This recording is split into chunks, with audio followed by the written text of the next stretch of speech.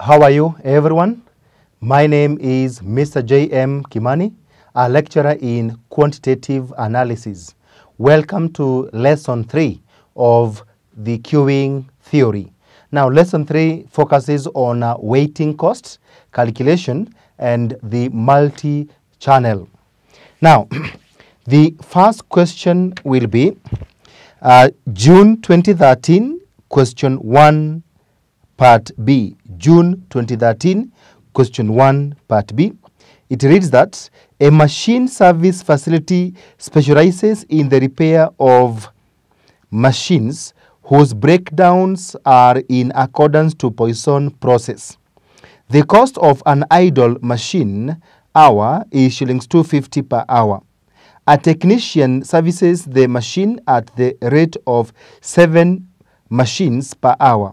The technician can service the machines at an average rate of 9 machines per hour if he attends a 1-week comprehensive training at a cost of shillings 11,000. Assume the facility operates for 8 hours per day and a 5-day training week. The average breakdown of the machines is 5 machines per hour.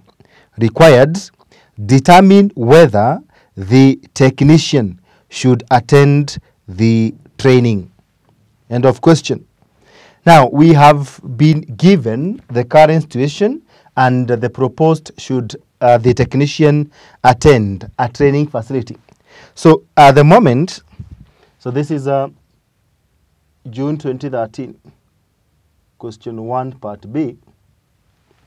At the moment, we are having the arrival rate, which in this case, it means the breakdown of machines. Remember, this is a service facility where it receives machines that are broken down and maybe would repair them. So the arrival rate is actually the speed at which the machines break down.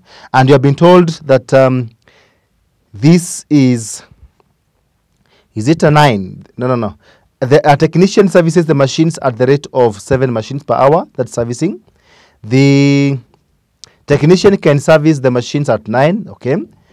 We have been told the last statement that the average breakdown of the machines is 5 machines per hour. So therefore, this is 5 machines per hour.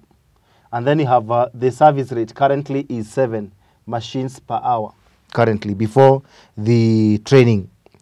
Then you are asked to determine whether the technician should attend the training. So our solution will be that costs after training should be lesser than cost before training. So cost after training and then the cost are before training. So you can see that where weighting cost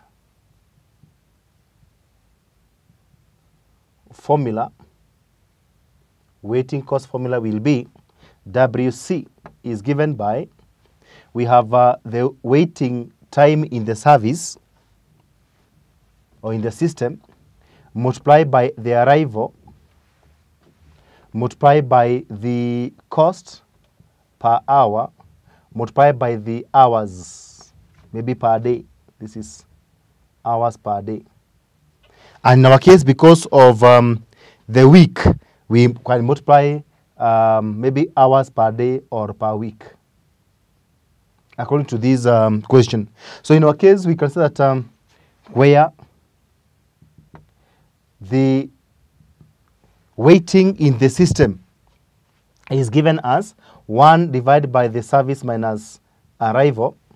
Weighting in the system is 1 divided by the service minus arrival, which of course we have been given everything that 1 divided by the service is 7 minus arrival is 5. This is actually a half an hour. So a machine waits in the system for a half an hour when it's before service and even during the service. So together is half an hour. Now, the machine, we incur 250 shillings when the machine is idle. Now, the machine is idle when it is not working. Whether it is in the hands of the technician repairing it, is not working. And therefore, we take WS, which is the waiting time in the system. But if, for example, the cost is only when during waiting, let me say that. If the cost is only during waiting, then that time we can talk of the waiting time in the queue. So the common one is the WS in the system. But should the cost be when the customer is waiting, that's when you have the problem, then that time we can talk of waiting time in the queue. We are going to have this with that cost before training. We'll have WC equals to WS is already half an hour. We multiply by the arrival is 5 machines. Multiply by the cost is 250 per hour. 250 per hour. Multiply by the number of hours in a day. So 8 hours per day. Multiply by the days in a week. There are 5 training days in the week. So therefore in a week is 5 days here. So 5 days. So how much is this? This will give us a cost of, this is 0.5 times 5 times 250 times 8 times 5. This is giving us 25,000. This is 25,000. The amount of money currently we are spending on waiting is actually 25. When the machine is not working and we are the one holding the machine. So we are maybe exposing the owner of that machine or the department owning the machine. We are exposing it to a tune of 250 per hour. And therefore, because there are 5 machines arriving, so they are all being held without working, and therefore total is coming to 25,000 for the whole week. But suppose we go to cost after training. This is a cost after training. So our WS will change, which is because we now have our new. So we can have here that, so we can say where the service rate you are told 9. It was 7 before, but now it's going to be 9 after the training. So therefore, this is per hour. So our WS will be 1 divided by 9 minus 5, which is actually a quarter. A quarter an hour. So therefore, WC equals to a quarter multiplied by 5 machines arriving times 250 times 8 hours times 5 days times 5 days. So this is going to be 0.25 times 5 times 8, times 250 times 8 times 5. This is coming to 12,500. Then we add the training cost. So we have add training cost. We have been told that if he attends a 1 week training, comprehensive training, at a cost of 11. So the training is costing 11,000 in total. So this is 11,000. So this is going to be shillings. This is a 23,500. So now we need to compare the cost before training, 25,000. The cost after training is 23,500. So should the technician train? Yes, because the cost is cheaper. So our advice is that we would rather have the technician attending the 1 week training, because despite us paying a cash out of 11,000, it minimizes our waiting cost from 25,000 to 12,500. So the benefit is 12,500, the cost cut, and at a cost of 11. So there's no problem spending 11 to save 12,000. So that is actually the position. Therefore, our Solution to that one is that the technician should attend the training. And that's all about that question, June 2013.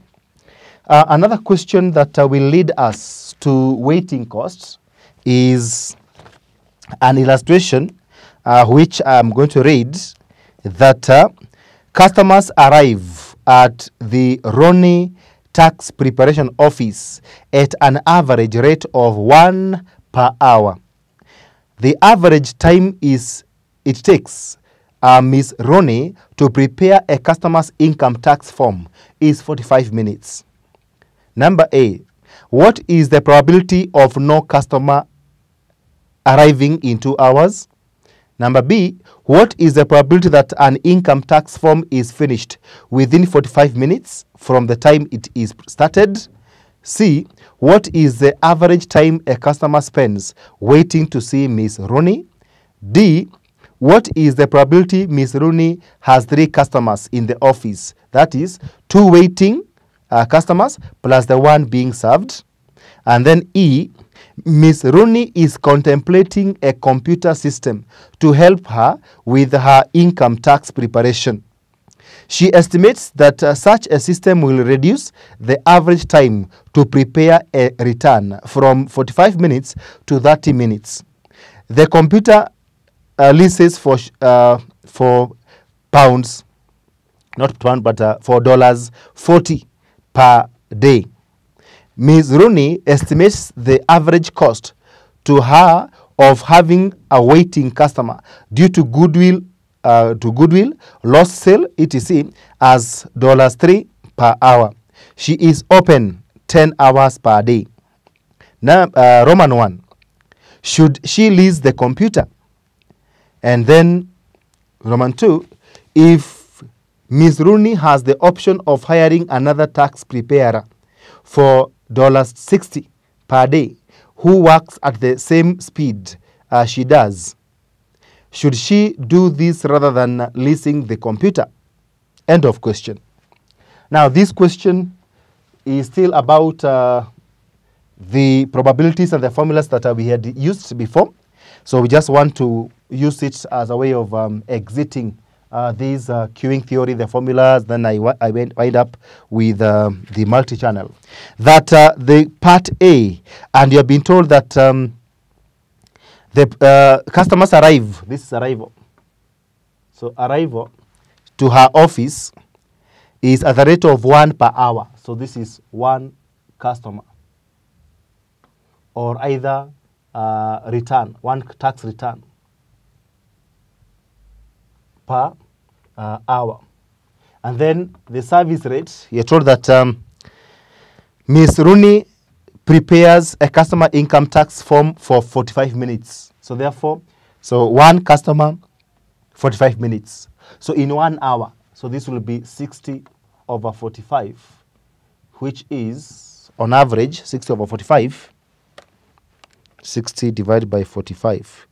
This actually, this is a third, or either 4 over 3. You can have 4 over 3 customers or returns per hour. So 1 hour, 4 over 3, 1.3, while the arrival is 1 customer. 1 customer per hour. So with that, now we can answer part A.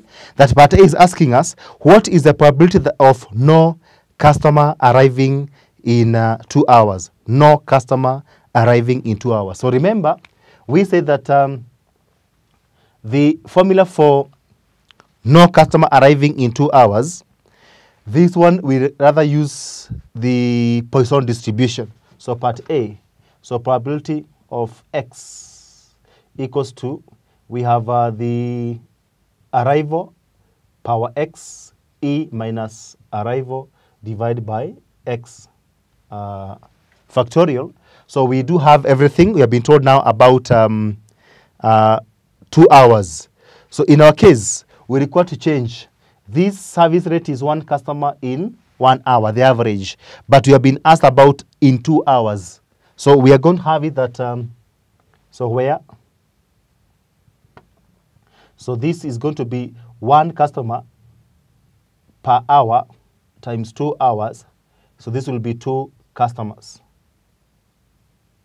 per 2 hours. So 2 customers per 2 hours arriving. So now we can see that therefore, so probability of x equals to 0. No customer arriving. You can have it as 2 power 0 e minus 2, you divide by 0 factorial. Of course, now our answer shall be that this is 2 power 0 is already 1.